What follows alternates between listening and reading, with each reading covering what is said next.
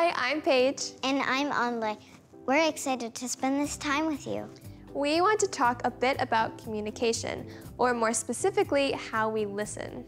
Paige, have you ever told someone a story and felt they didn't get what you were saying? Yes, I have. So one time I was talking with my mom and I referred back to something I told her earlier and she had no idea what I was talking about. So I had to tell her the whole story all over again. Oh no, what a story. Yeah, but you know what? God always hears us and He gets us. Let's learn more about that in today's God story.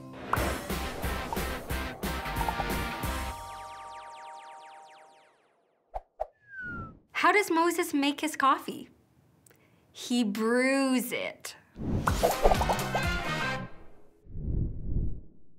Hi, I'm Mikayla. It's nice to see you. So when I was in my last year of high school, all of the students met with the teachers to discuss whether we liked the program, didn't like it, what was good, what was bad, and all of a sudden, all the students started talking. So it was hard to tell if the teachers could hear my ideas. And that leads me to today's big idea, which is God always hears us.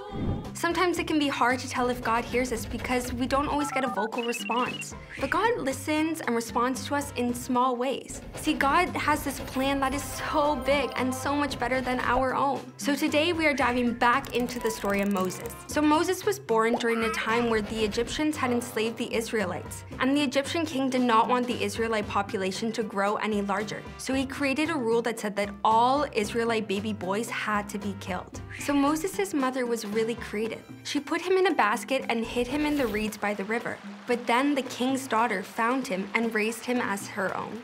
So Moses grew really curious about his people, the Israelites, and eventually he left. But then God spoke to him in a burning bush, and so Moses went back to Egypt to help free his people from slavery. So Moses, along with his brother Aaron, were leading the Israelite people out of Egypt and into the wilderness to the promised land. But the Israelite people kept on complaining. They were so hungry, and they thought that Moses was trying to starve them. But even though they were complaining, God heard them. So Moses and Aaron told the people, "You will see that it was God who is leading you out of Egypt, not us." And so while Aaron was talking, this amazing cloud appeared in the desert. It was the Lord. So let's see what the Lord said to Moses. So we are reading from Exodus. And did you know that Exodus means a large departure of people? Which is basically what the Israelites did. So let's see what he said. "I have heard the people of Israel talking about how unhappy they are. Tell them, when the sun goes down, you will eat meat. In the morning, you will be filled with bread. Then you will know that I am the Lord your God." That evening, quail came and covered the camp. In the morning, the ground around the camp was covered with dew. When the dew was gone, thin flakes appeared on the desert floor. They looked like frost on the ground. The people of Israel saw the flakes. They asked each other, "What's that?" They didn't know what it was. Moses said to them, "It's the bread the Lord has given you to eat." God loved his people and wanted to provide for them. So he sent quail, which is like a medium-sized bird, for them to eat in the evening, and this flaky thing called manna for them to eat in the morning, which from the Bible kind of tastes like a wafer and honey. Then the Lord said, "Gather as much food as you need for today, but don't gather any food for the next day." See, God wanted the Israelites to know that he could provide for them, that they needed to put their trust in him. But some people didn't listen, and they collected food for the next day. But when they woke up that morning, all of their food was rotten.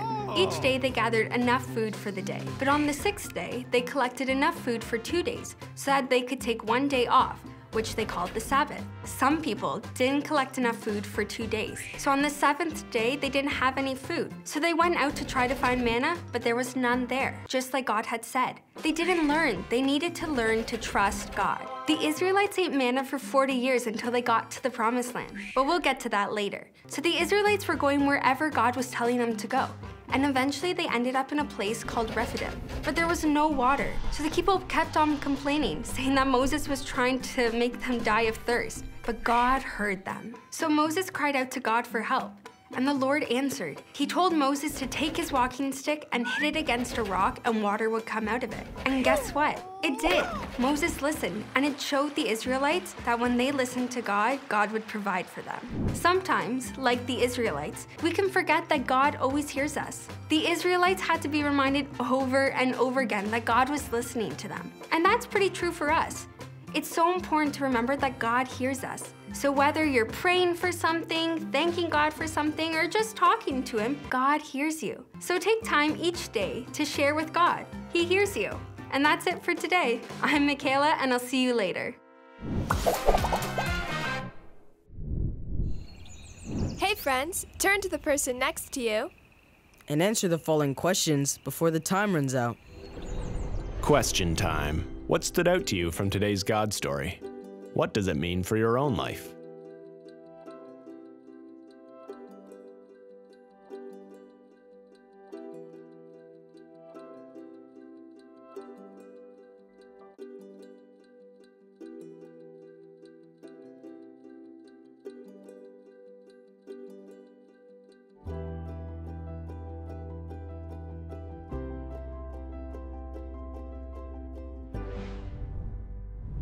God performed mind-blowing miracles to free the Israelites from slavery, and when they complained about not having enough food, He still showed love and patience by providing food they could literally pick up every morning. That's better than a drive-through. God listens to our hurts, and He knows what we need. Absolutely. Well, let's check in with our friend Maya. She has a fun story to share. Yes, watch this.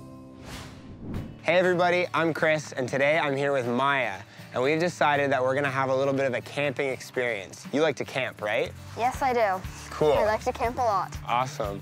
So today we're gonna pitch a tent, roast some marshmallows, and just talk a little bit about camping. Great.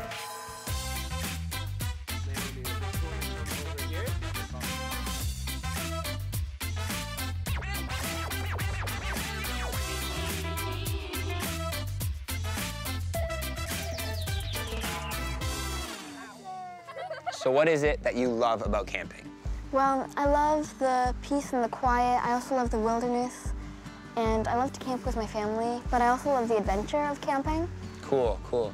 For me, I love the food. I love to make bannock and marshmallows over the fire. I think it's so good. Yeah. So you went camping in Botswana, right? Yes, I did. We were on an overnight safari, and earlier that day, it was kind of scary because we had seen all of these lions eating and stuff.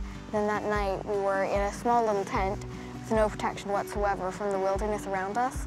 And I heard noises, and I thought that there was a lion outside, but actually it wasn't. Oh wow, what was it? It was actually just the wind blowing against the side of the tent and the flaps of the tent blowing in the wind and making noises. Wow, I would have been scared too. I've never been camping in another country, but then a couple years ago, I was camping here in Canada, and late at night, me and my friends heard some noises outside of our tent too, and it was actually a bear. And we were being silly, and we hadn't put our food away, so he came to eat all our food, and we were so scared we couldn't even move, just in our tent, listening to this big bear go through all of our stuff. And he made a big mess. So what did you do? Well, for a while, I just kind of sat up in my tent like this. I couldn't even move. I was so scared, but then I realized I should pray about this and ask God to kind of give me some strength and bravery so that I can at least go back to sleep, because I know we shouldn't go out there and mess with this bear. And so we did that. We started to pray and kind of relax a bit, and we kind of put it into God's hands. And He kept us safe. In the morning, we went out and saw the big mess because this bear had a picnic. All of our food was everywhere, but at least we were okay.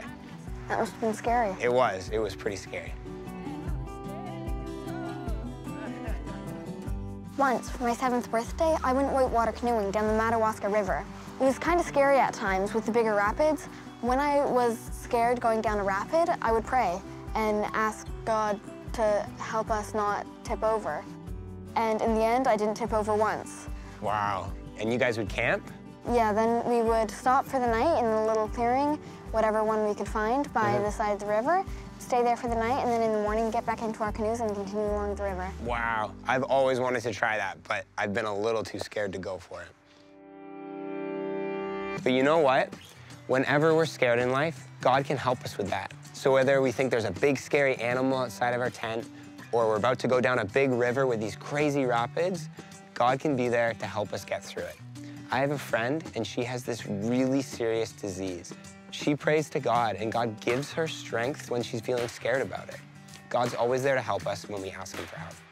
But I don't know about you, but I would love some more of those marshmallows. Should we go to the fire? Good idea. Okay, let's go. Get your marshmallows. Okay. Whoa! Take them off, okay?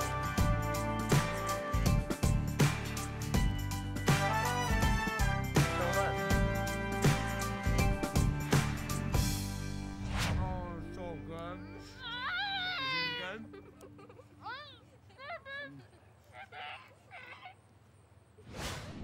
Wow, Chris, Maya, and their friends had so much fun at the campfire. Yeah, and I love that both of them could share on how when they prayed, when they were scared, God heard their prayers and gave them peace. Yes, God knows what we need. He's always there, and He hears us. Absolutely. Well, let's break into our small groups now and see what this looks like in our lives.